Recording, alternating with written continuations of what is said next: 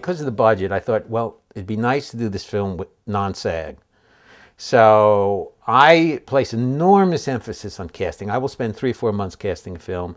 I will usually see every actor myself and every callback. I love the process. It's a discovery process. I learn more about my own material and how to direct scenes, and often get these incredible gifts from actors where they do something or they bring an attack to something I never anticipated. But we spent months looking at non-SAG people. We found the best. We culled through them, and we did a reading. And I looked at the reading of the screenplay, and I said, "What am I doing with myself? Where's the nearest oven?" You know, and so then we decided. I called the casting director I had worked with, and within 3 weeks we were able to see SAG people, and she brought in some very good people. And no, I did not have Lauren Ambrose in mind. Lauren just tumbled in, gave a reading that was just really terrific. Actually, the first person to really give a reading, and it's the first time ever that I've offered a part to someone without a second or third reading, was Jennifer Dundas Lowe. It was perfect. It was the absolute perfect reading, one which she could never duplicate again. But I said, okay, look, you want it, the part is yours. And she's a wonderful actress. Lorna was a more difficult choice, only because there was so much weight on Lauren's young back, if you will. She has to carry the film. She plays a character who's essentially passive for a good part of the film.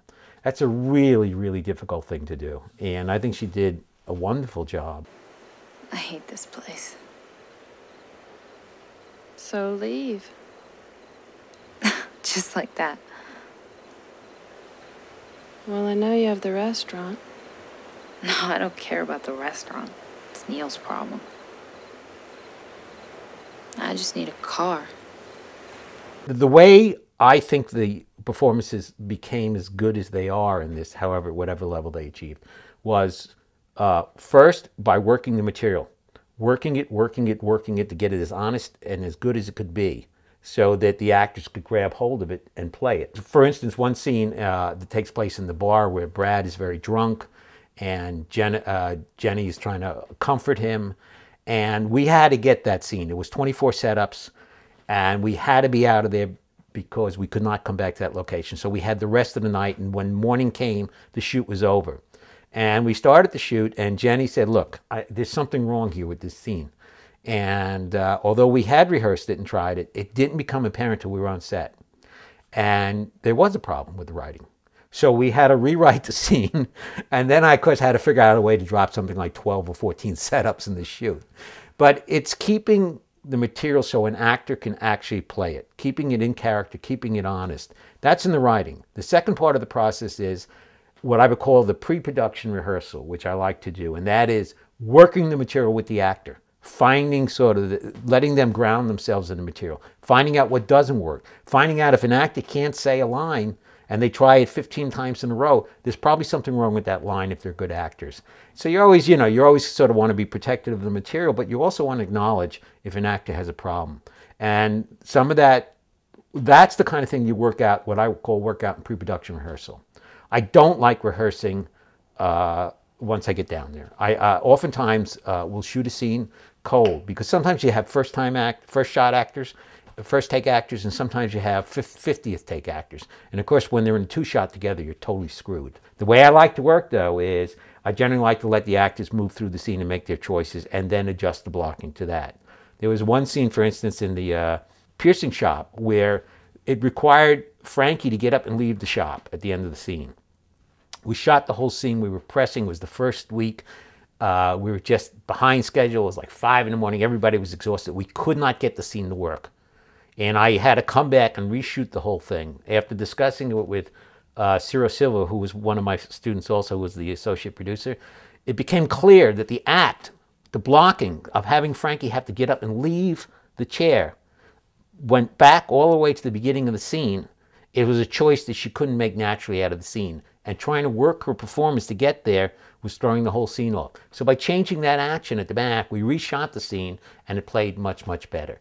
My position on directing is you say as little as you possibly can, speak only when it's absolutely necessary, especially when you have really good actors.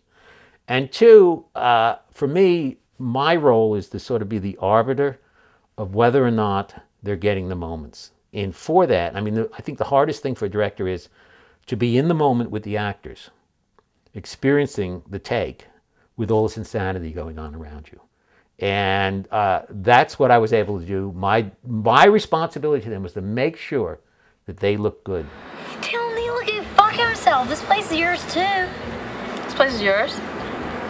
It's my family. It's half yours, so I can half do what I want. So you better not fuck around, because she'll fire your ass. Why were you in Arizona? Oh, because my parents moved there when they retired. Holy shit, was it hot in Arizona.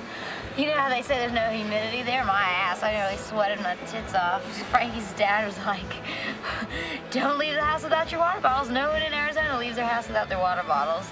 A couple of kids went out in the desert with a six-pack of Pepsi and never came back. But you did, didn't you? That's because she never left the house without her water bottle.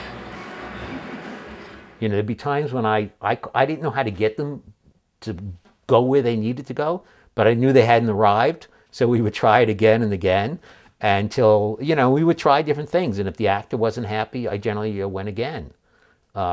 Sometimes, though, the sort of the politics of power would force a complete reversal of that. There was one big emotional scene for Lauren, which she couldn't get to. And then, you know, it had to do with her own personality. And it's what she's called, the ugly, you're so ugly, the lifeguard says to her, you know. And she just couldn't get to be where she needed, you know. And I wouldn't, you know, after 3 takes, I said, that's it. Because we were having sort of a thing about who was in charge of the set that day. And so even though I knew I didn't have it and I had to come back, write a new tale to the scene, and it was necessary to do that to let Lauren understand that as good as she was, that I was still the director of the film and I would be making the decisions and not her. And so sometimes, you know, directing is not only just about finding it, but it's trying to deal with the personalities and accommodate them in a way that is productive, hopefully.